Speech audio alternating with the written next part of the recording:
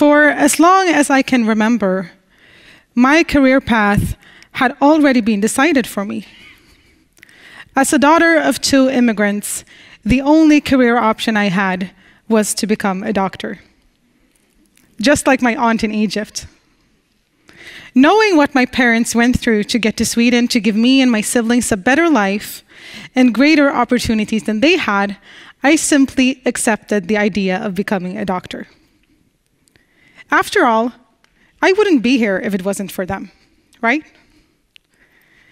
As a kid, I had shown interest in becoming a teacher because I loved the school environment. All the colors, the learning, the reading. I was a real bookworm who thought that my teachers had the best job ever who got to stay in school their whole life.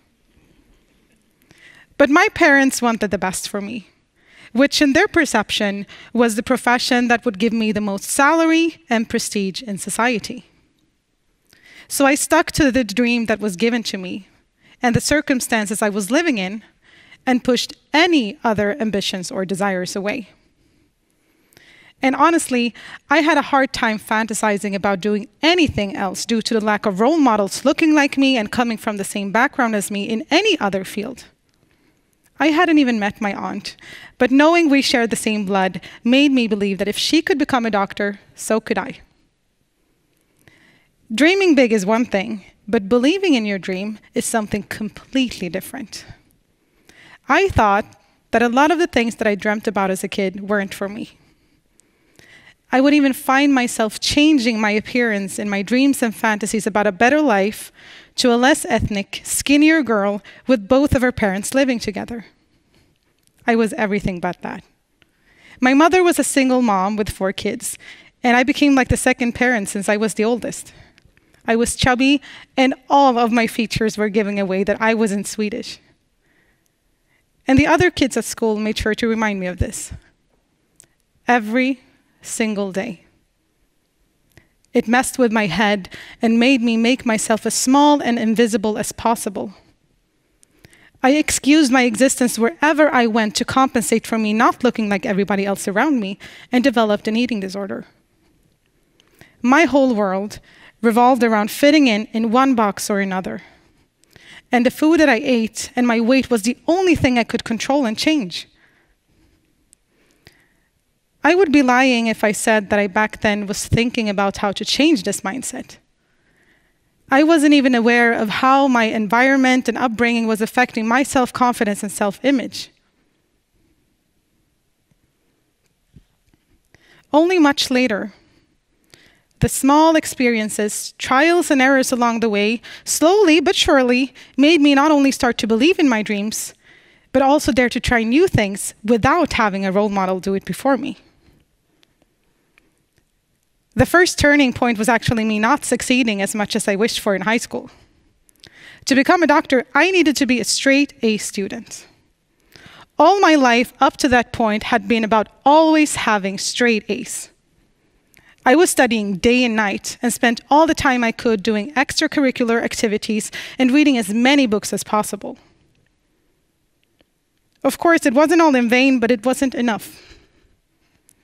I got straight A's in everything except for one subject, physics. I had done terribly at every single physics exam my final year, to the extent that my teacher asked me how I could possibly be so stupid. But the truth is that the body can only function on less than bare minimum for a short period of time. When you've been dealing with an eating disorder for over a decade, it's pretty hard for the brain to remember the loss of physics. And that made my final grades not being enough for medical school. I failed the one single job my parents gave me since I was born.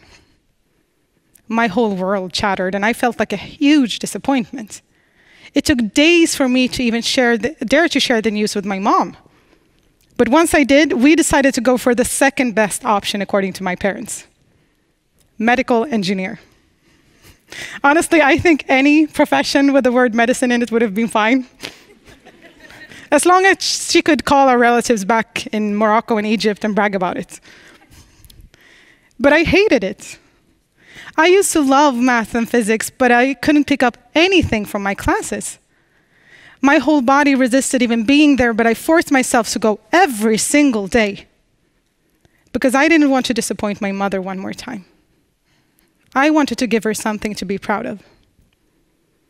Sometimes we're so busy holding on so tightly for so long to a specific plan that we don't see how scratching that plan is what we need to evolve. During my second year of studying medical engineering, I got pregnant with my first daughter. And my goal was clear. I wanted to become the best possible mother to my child. And that got me thinking. Is doing things that I don't want to do and things that don't make me happy the best way to accomplish that? The answer was obvious. No. Happy mom means happy child, and I needed to be the first example to her, to inspire her onto dedicating her mind and energy to things that make her happy by doing so myself. Since my previous plan hadn't come to fruition, it had become a little bit easier for me to think about other career options. So without my parents knowing, I changed my education to become a teacher. But not any teacher. Leisure teacher for primary school. Because I didn't want to be the strict teacher that had to give homework. I wanted to teach by having fun with his pupils. I was so passionate about this job that everything felt easy. Even working part-time on weekend nights in the subway, I still had free time. And that was so confusing to me. I had never had spare time before. I used that spare time and returned to something that I've always loved doing: baking. I usually lie and say that I've been baking all my life. I have been baking since I was a kid, as a way to enjoy sweets without having to buy the expensive stuff from stores and bakeries.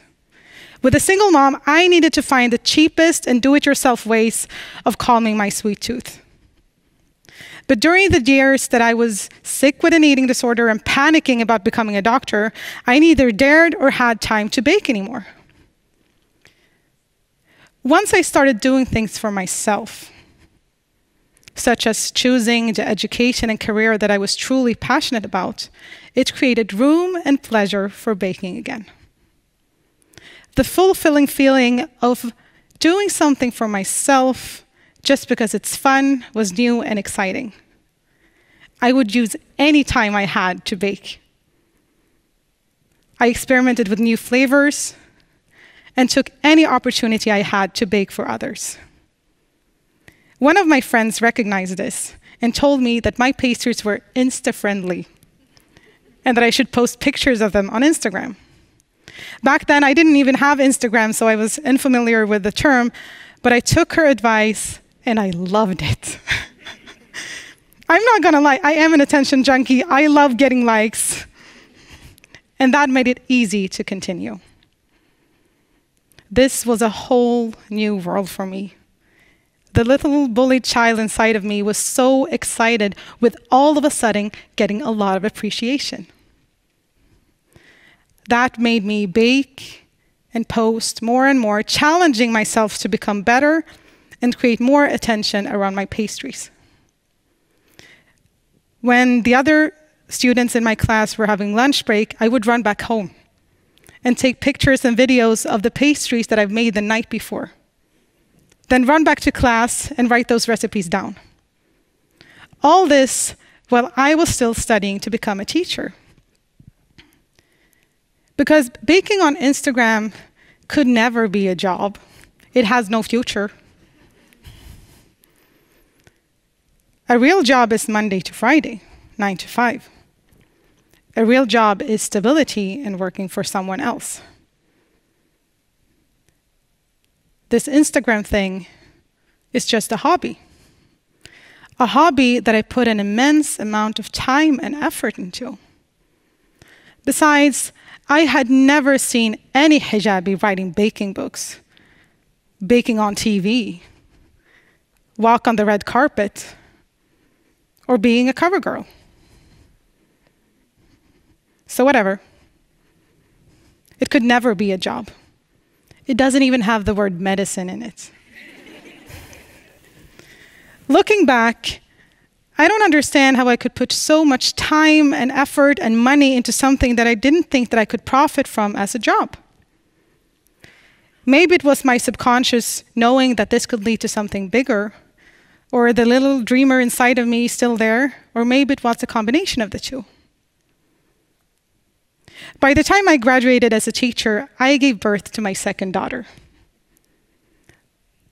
Again, I had a plan to start teaching as soon as she was ready for preschool. But not even 2 months after graduating, a big Swedish TV channel emailed me and asked me if I wanted to blog for their food site and even try out for their baking show. My first reaction was not being happy and excited. I was worried. Did they know what I looked like? Like, did they know that I was a hijabi? That I was North African and Muslim? Or did they just confuse me with someone else? They weren't confused, and the email was for me. I had my first meeting with them with my youngest daughter sitting on my lap. And remember looking into her eyes and for once genuinely starting to believe in that dream that I had tried to keep quiet for so long. I was ready to deviate from what I thought was the plan and dive into this opportunity. I was showing myself, but most importantly my daughters, that it is possible to pursue your dreams. With my actions, I was creating the world that I wanted my daughters and other girls like them to live in. A world where they would not hesitate for a second to believe that they could do anything they set their minds to. Thank you.